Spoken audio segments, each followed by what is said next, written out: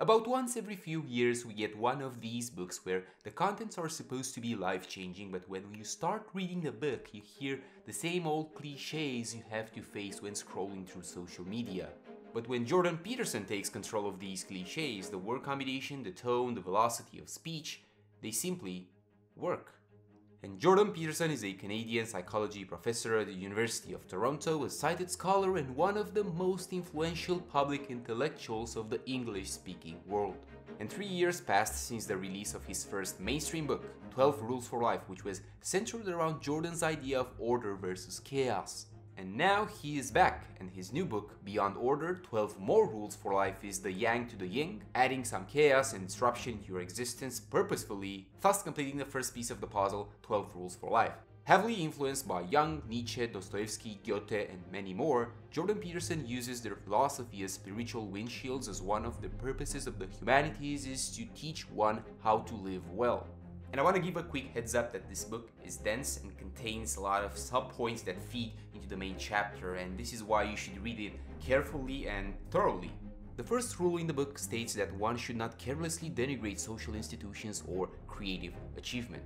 Now, we are surrounded by social structures, and to operate within these structures, one needs to acknowledge and understand the complexity of such arrangements, or at least try to comprehend how these came to life. Because we have a system where the people who inherited the structures have no idea why their grandparents even developed them.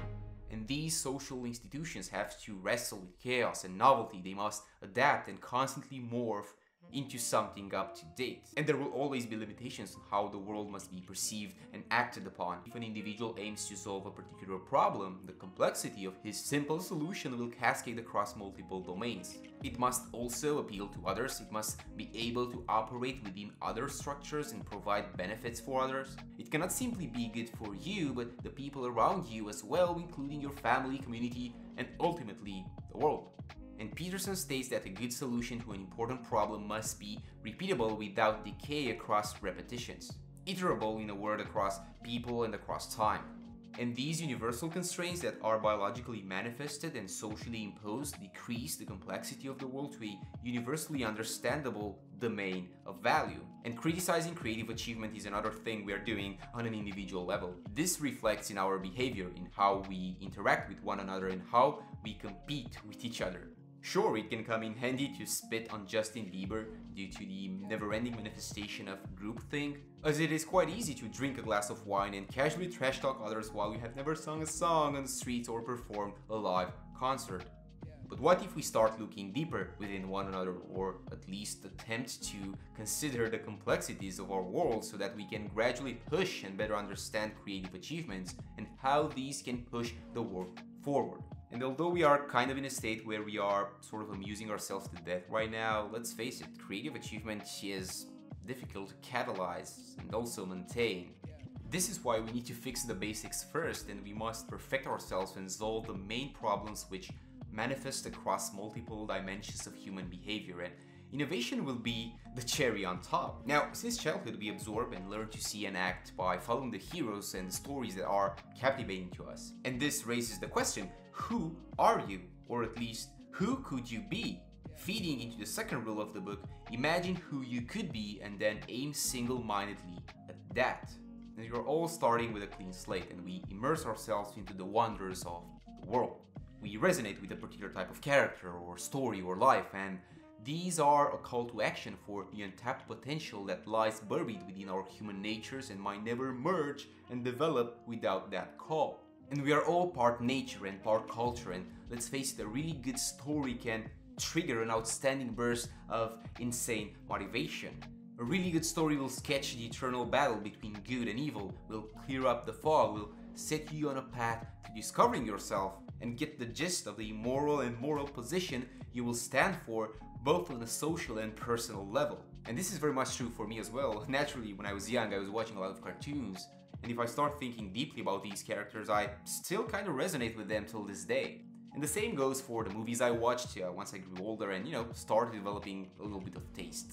And I found that I value truth and freedom and privacy, but also lean a bit toward introversion and a somehow solitary lifestyle. And Jordan Peterson provides a meta-answer to the "who are you" question. And this is indeed an ideal type of answer, but attempting to get as close as you can to this ideal will also get us closer to our true selves. We are part of the eternal force that constantly confronts the terrible unknown voluntarily, and we can become so sharp and so dangerous that if we had to use our true power in a controlled manner, we will get absolutely deadly in a way that can keep evil in its lair. We are able to manipulate chaos and turn it into controlled order. And GP states that this unperceivable veil of true self is transmitted in a form of stories that are difficult to consciously understand. And remember that the mirrors in your mind can also reflect the best of yourself and not the worst of someone else. Now, the third rule states that you should work as hard as you possibly can on at least one thing and see what happens. And this particular chapter is especially interesting because most humans do not know their actual limit. We are living in a world of instant gratification, and let's face it, we are kind of soft. And GP has a special type of suggestion, and that is to ask ourselves, how hard can we work on something? And the advice might seem pretty standard, but what you can do is pick something that you want to do and you say to yourself, okay, I'm going to hammer this particular task and work on it as hard as I can, flat out, until I deplete my tank, simply to see what my limits are. How far can I get until I get tired or bored, frustrated, or how far can I get until I break and give up? And this is one of the things that you will need to do at least once in your life. And if you find that particular point of exhaustion, then you will know when to pull back once you start approaching that limit, and next time operate within that limit. And you should focus doing this when you're young, because obviously that's when you have the most amount of energy, but it's never too late. And this is how you can get resilience as well. You make a list of things, a list of challenges, and you start attacking them with full force just to simply discover what your limits are. And of course, the challenges must match the particular person, as sometimes you might have to face burdens that you cannot carry. And I view this as taking small doses of poison simply to end up to a point where you will be harder to kill whenever there's a hard challenge that you need to face. Now, the fourth rule states that one should not hide unwanted things in the fog. And Jordan Peterson constructs a very good argument exploring that particular moment when you have something running in your mind, something you know you need to face, challenge, and tackle, either mentally or verbally, but you simply choose not to do so. And one of the most common examples where people are hiding unwanted things in the fog and that Jordan Peterson had to deal with in psychotherapy is actually marriage. But he's going to expand on that in a future chapter. And it's not just about marriage, it's also about the things that people are hiding from each other when having to deal with the triviality of daily life. Because there's oftentimes a complexity of micro problems you choose to simply ignore. And if you do not face that particular something, if you choose to ignore it and hide it in the fog, hide it under the table, at some point, this will explode.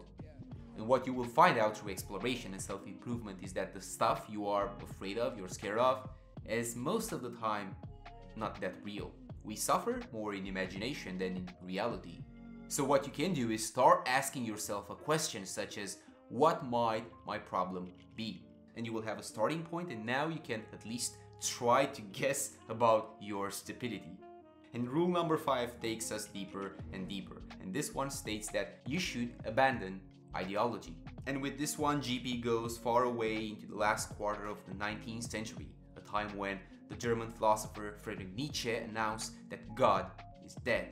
And Nietzsche holds that we have blood on our hands because we haven't simply killed God, but we also killed that which gave our life meaning. And the remaining escape from nihilism is the birth of a new type of individual, the superhuman.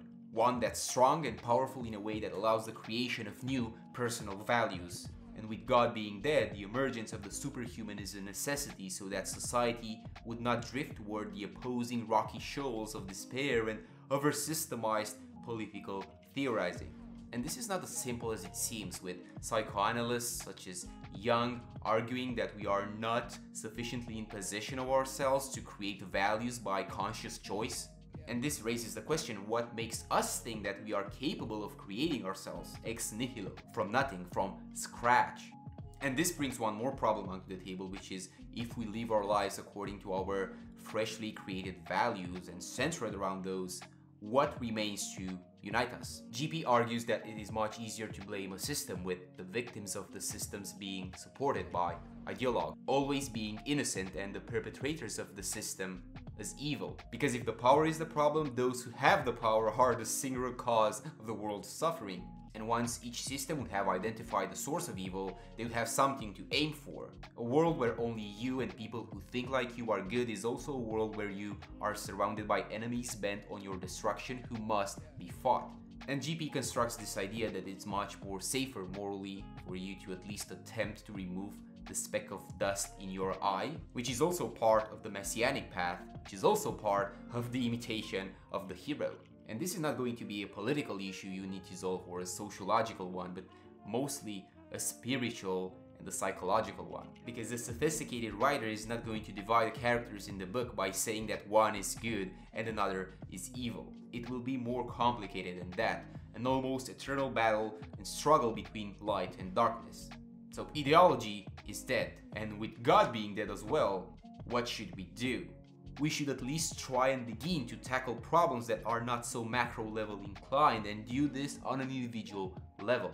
Addressing problems that are smaller in scale and embedding this type of default into your own being while simultaneously taking responsibility for the consequences and results. So have some humility, clean up your room, take care of your family, follow your conscience, straighten up your life, find something productive and interesting to do and commit to it. When you can do all that, find a bigger problem and try to solve that if you dare. And if that works too, move on to even more ambitious projects. And as a necessary beginning to the process, abandon ideology. Now coming in full force with Rule 6, which states that you should notice that opportunity lurks where responsibility has been abdicated. And opportunity is missed by a lot of people because it looks like work. In a culture of instant gratification and excess dopamine bursts, more work is seen as a daunting monster. If you think about it, we are kind of putting this type of mindset right from school, the time where you could do some extra homework that was not a requirement, but it could get you additional points in the long run. And this still happens when we grow up as well, and in order to develop the skills to be able to seize opportunities, one must pay attention first. So you can start asking, what would happen if I took responsibility? You can then start confronting what GP calls a dragon that's just the size that you are likely to defeat. Fill up that empty glass of water. If you're a guest, offer to help clean the dishes. In the workplace, offer to help complete the tasks no one else is doing.